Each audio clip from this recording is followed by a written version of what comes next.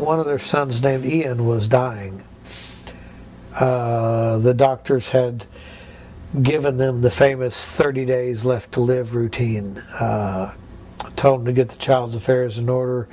He was around 3, it had over 20 operations.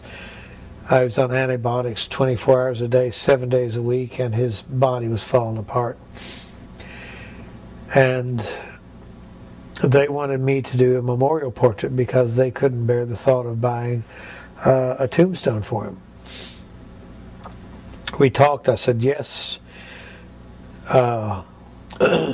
He was too sick for them to drive him up here for a photo session. They didn't want me to go down to Tennessee because they felt like it would really upset him. So I conducted a photo session by telephone. And out of that photo session, I got one great picture of Ian where he had a tremendous amount of joy in his sick little body, and it showed up on his face. It was beautiful. And I had my model hold little Van, my son, and I put those two together and created a painting. I yelled. It's like, ah! Anyway, I loved it because it was full of light to me. And when I looked at this painting, I just kept seeing the light coming off the Lord holding Ian. And it was just full of light to me, and that was so encouraging, because often when people looked at our circumstances, they see difficulty, and I think that kind of correlates to being too dark or something. And what I was excited about is that I felt like Stephen captured the light of what's in our circumstances and not just the difficulty. And so I've talked to parents whose children have died, and it brings them profound comfort. It's very humbling then to be a part of that process. I think the thing that impacts me about the work of Stephen's work, and I really think it's a reflection of Stephen and Cindy's work, is that there's a healing that's imparted through the paintings. And I don't understand that. You know, it's not a kind of a Western thought that we embrace, but I see it. I see the results of it, that people are able to, somehow the Lord, through someone kind of meditating on the painting, really receives a divine healing. Steve's Jesus loves everybody. Don't care who you are. He's everybody's friend. And Steve's Jesus loves everybody. That's it. Well, it's God's Jesus. Yeah, I know what you mean. And a few of his paintings have actually made people cry in a good way. A lady who had lost 2 children, and she broke down and cried, and Steve sold her the painting over the back fence for much cheaper than he sold it to anybody else. Or did you give it to her?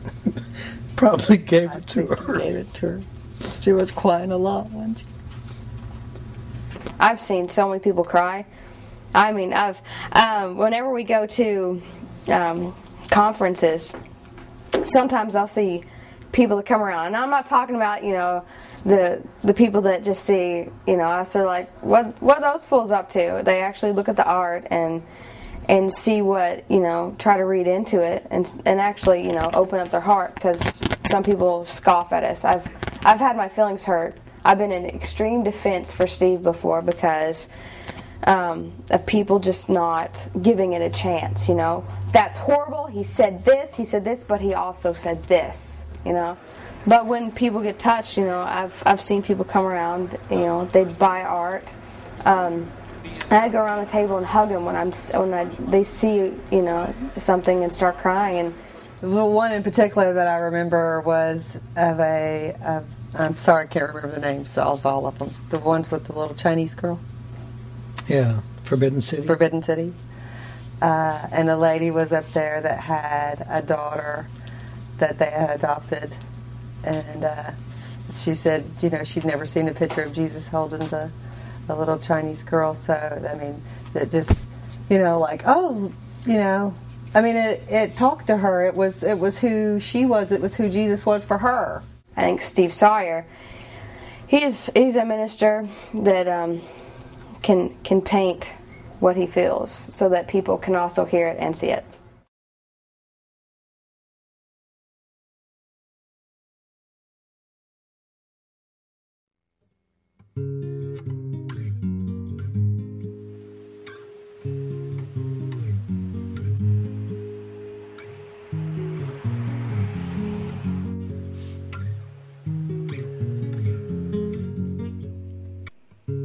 We had a couple of opportunities and circumstances where we had enough money not only to open, but knew we'd have enough cash to sustain us for a couple of years, because you always lose money the first year.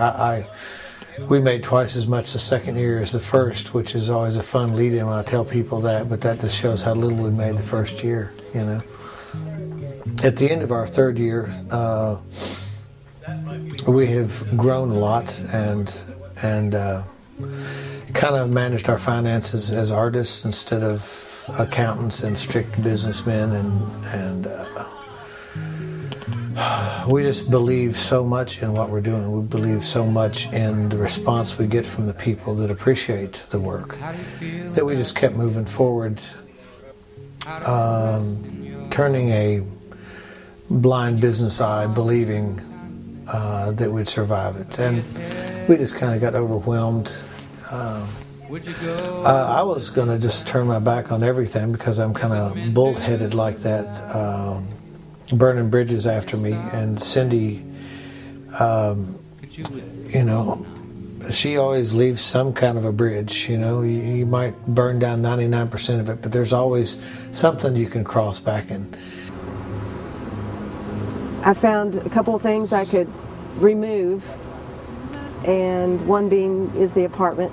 Because, you know, where we are right now, Art4God's right below us, so didn't want to lose the apartment. I don't like letting go of things that are useful, but we didn't stay here that much this year, so I hate losing it. It's my love shack.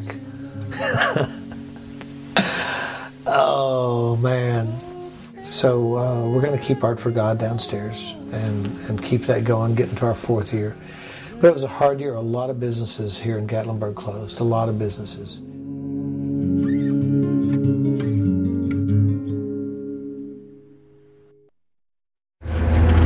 I mean, they've got it down to the science about how you're supposed to start the car and buckle yourself in at the exact same time because it saves time.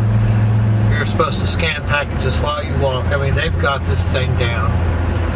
And as you're driving, you have to be thinking all the time, how am I going to get this thing unloaded the fastest way possible? Where am I going to go first? Where am I going to go second? The day before yesterday, I had 116 stops, not counting pickups. So it's like 130 places I had to stop in one day.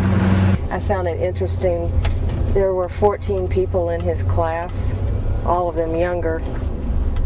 And because it's grueling. We have a huge respect for UPS and FedEx because it is grueling, physically grueling.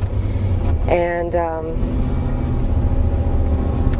14 people for this huge area of Kentucky, many, many counties, and every one of them quit but Steve. I couldn't believe it. These hands, these precious little hands have been beaten. My fingers are all split and dried out. It's been frantic because the phone, I don't know what's going on, but the phone has been ringing off the hook, and we have two different lines. And so one will ring and then the other one will ring, and then you'll have one phone here and one phone here, and then they'll start flashing that another call's coming in. Well, this is the first watch I've had in probably 25 years.